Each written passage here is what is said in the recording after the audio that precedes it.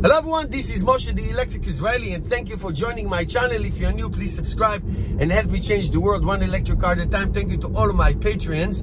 And today I want to show you this interview with one of my favorite people in the world, Cathie Wood, the co-founder and CEO of Ark Investments, who is a big, huge Tesla bull. And she goes on CNBC all the time, and she made an interview. Just show a snippet of it. Watch this and then come back. All right, joining us right now is Tesla Uber bull, Cathie Wood, the founder and CEO of Ark Invest. Cathie, it's great to see you. Thank you, Becky. Happy to be here. Tesla is the top holding in several of Ark's funds. Yes. That continues to be the case? It does indeed. What have you thought about the news that we've seen? It seems like every week there's a new story that's either about Elon Musk or about Tesla. What do you think so far? What do you think of the Cybertruck? What do you think of the trial that just found that he was not guilty of defamation? Well, if on the Cybertruck, we've analyzed it from many different angles, metrics, and it far surpasses other trucks. I mean, you saw the towing of the F-150. There was some doubt about the Cybertruck being, you know, the Uber truck that there were even questions when they saw pulling the Ford F-150, saying because the slack was there, it gave the advantage to the car that started out. Sure. Yes, we've done so. Sam Corris, if you look on Twitter, you'll see a number of charts that he's done comparing the Cybertruck to the F-150 and other trucks. There's just no comparison. You think that this is I guess that's a point too, though. It's not necessarily a fair comparison. You think it's going to be people who would have bought a Ford F-150, or is this a brand new market? It's interesting. We did a Google Trends analysis of the excitement about the Cybertruck relative to the early days of the Model 3. And what we're seeing is the excitement is in the areas you'd want it to be, in the Midwest, in the more rural areas. So I actually think it's going to be a significant competitor to the F-150. What has to happen next in terms of Tesla and its shares? What are the next things people are watching? Because they've had some strong earnings. They've done better than anticipated. There's a lot riding on this next quarter that comes up. But what are you kind of watching to say, hey, we were right, this is the way it's headed, and it's going to continue to go up from here? Well, there are 4 barriers to entry that Tesla has, and I think now many more people are beginning to appreciate them. Their battery, the cost of their battery, much lower, so much lower than other auto manufacturers that these other auto manufacturers are going to have to sell their electric vehicles at a loss, or a higher price, or if they want to meet the competition, Tesla, they'll have to sell at a loss as they are losing their internal combustion engine business. So that's one moat.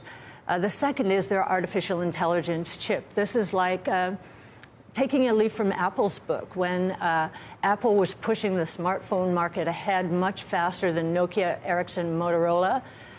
It designed its own chip, and the rest is history. What kind of market share do you think Tesla has to capture to kind of capture the kind of price that you've talked about over the years for where the stock could be? Well, so we have our bear price. 5-year target is $700, and that would be if they lost 2/3 of their market share and had no autonomous. If they lost 2/3 of their market share. So going from 17% of global EV sales down to 6%. And by the way, just so we're clear, you're measuring this on total EV sales. And you're considering that to be a separate market. As the EV market grows, if their market share declines, like Apple did, right? But Apple maintained 80% of the profits. What did you say your price target would be in the bear case scenario like that? $700, so a doubling over 5 years, which meets our minimum 15% compound annual rate of return. But you're saying as a total share of the EV market, not the total share of the automobile market. Correct. Okay. So it has to be 17%. No. It's 17% now, and our bear price says they'll lose 2/3 of that, going to 6%. 6%. Our bull case used to be that they would lose 1/3 of their market share, going down to 11%.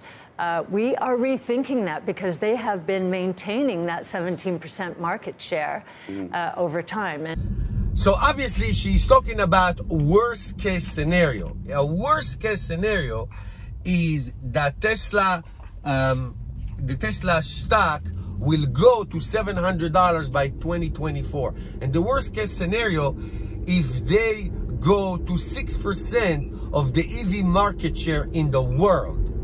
6%. They're now 17% around the world. In the United States, they're close to 70% of the EV market in the United States. But around the world, it's 70%. So she said, even if they go to 6%, and they always keep adjusting their price, they will go to $700 as a stock. And that is so incredibly interesting, because she said that for the other companies like Toyotas and others to go into the EV world, they will have to sell it at a loss to be competitive, because they're not advanced in battery technology. Okay, just give you one example and I'll end with this. If you look at the Jaguar I-Pace or the Audi e-tron, they have the same size battery, and yet their range is almost 100 miles less than a Tesla. These all have to do with aerodynamic, with battery technology, with the experience that they have in efficiency, in drag, in all those things that they have accumulated. Not to mention their tremendous data collection that is going to hopefully, I doubt it, but hopefully get them into a $4,000 price of the stock. And that's what Ark Investment is banking on. But even if that never happens and they lose market share to 6%, it will still go to 700 because of the tremendous amount of buyers who will adapt to EV. That's so interesting. Thank you guys for watching.